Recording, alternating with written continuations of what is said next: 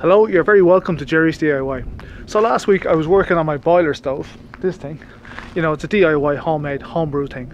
Anyway, I was working on it last week, and the vice grips that you might be able to see on the top of it, I grabbed that and it slipped off, and I was trying to lift, you know, anyway, popped myself in the eye with the vice grips, you know, and I really thought I'd lost the sight in that eye, thought I'd burst it, the whole eye.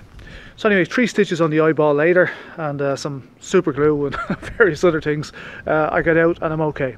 So on the mend. So today I'm going to do a bit more work on that boiler stove, and hopefully by the end of the day we'll get some water, hot water, and lots of it out of it. Okay, here we go. So I've got my stove lit. It's getting nice and warm in here now. The stove is after getting really bright, so that I know, because of the colour of the flame, that there's no smoke outside. Okay, so that's that.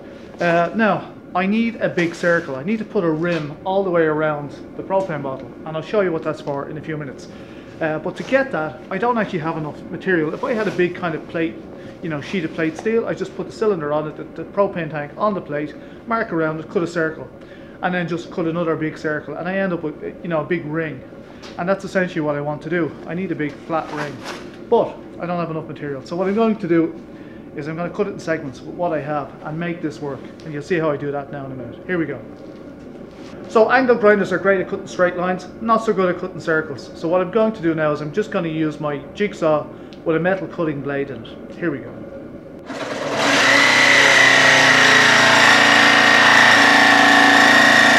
So the metal cutting blade, you know, only has so much life in it, and to extend that life I'm just going to spray some foam, cutting foam.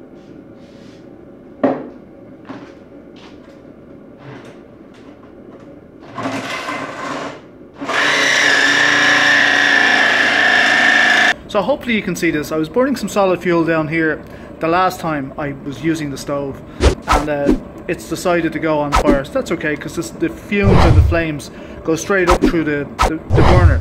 Everybody asks about the smoke. Okay, there you go, see for yourself, no smoke. Okay, so, and this thing, just close the door, keep the heat in. So okay, if you can hear me over this, we've got water at 100 degrees. And we've got this thing in centigrade, I don't know, 580, 600, 660, thereabouts. And the top will be a bit cooler, but I can make it hot. So look, water boils at 100 degrees centigrade. Okay, so here we go. Look, piping hot water.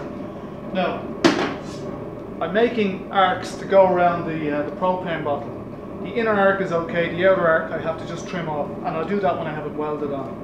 So it takes about 20 minutes for the batteries to charge. I could do it to sit down, so I'm going to sit down.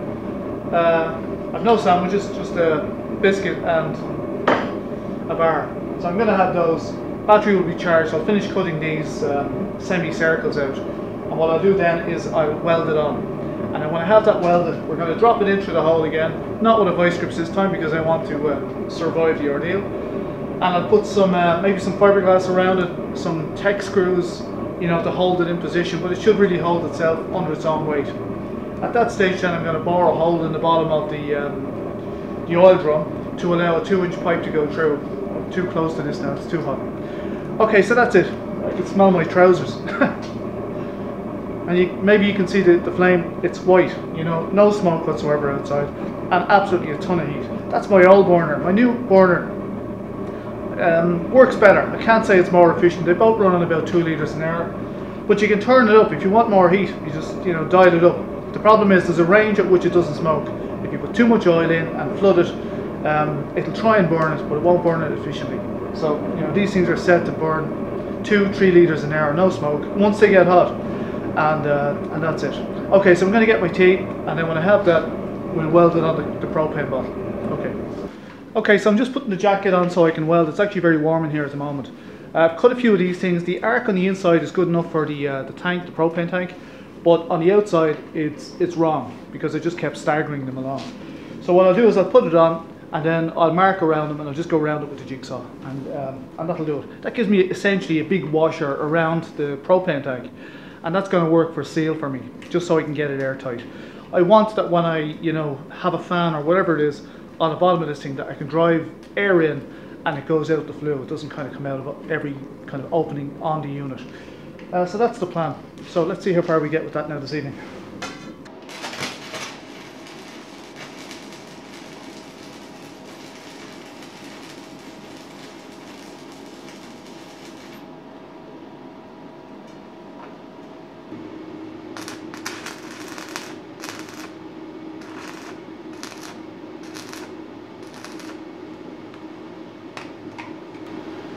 So this is like a skirt. It will allow me to put that down through the hole in the oil drum, and it stops it falling down into the oil drum. Also, it acts as a seal because I can put screw holes through this, put a bit of fiberglass rope, or even just fiberglass, you know, between the two, and I'll put some more weld on that, and that's it. It's a perfect seal. So what's going to happen then is the flames and the hot gases are going to travel around this. This little fella here is going to be full of water, and the theory is it'll get red hot. Now there's quite a bit of it sticking out above the oil drum, I know that. But I could have just as easily put a smaller tank in, propane tank. But you know, if this was insulated, it wouldn't matter. Anyway, we'll see.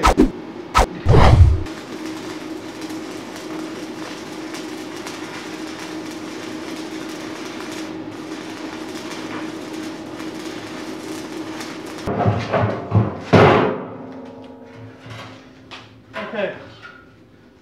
Now the trick is to keep everything intact.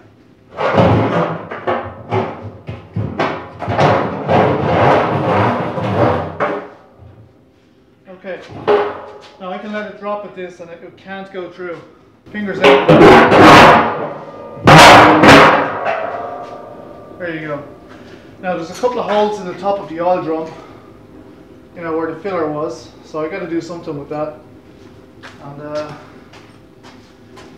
so there's like an expansion or something, I don't know, a little vent there on the other side, so I've sorted them out. So there you go. The propane bottle cannot go any further into the oil drum. It's held up by this little kind of washer or ring that I put around it. It also gives me a great surface then to, you know, put tech screws, bolts, whatever you like, down into that and pull it down. You know, if I put some fiberglass gasket, you know, fiberglass rope or just fiberglass, whatever, under that and pull it down to it, that's it, I'll end up with a perfect seal. This is going to be open vented. The plumbing end of this is actually very easy. So that's it for now. If you haven't been here before, maybe you'd consider subscribing. If you've already subscribed, thanks very much. Give yourself a pat on the back for putting up with me. Okay, look, and thanks very much to everybody who wished me well during the week, you know, for nearly taking my eye out. Everything's going well. I can see perfectly out of the eye now. I do have a dodgy eye, but it's the other one. So this was my good eye I nearly took out. Look, I'm going to end it there. I'll see you in the next video. Thanks very much for dropping by. Good luck.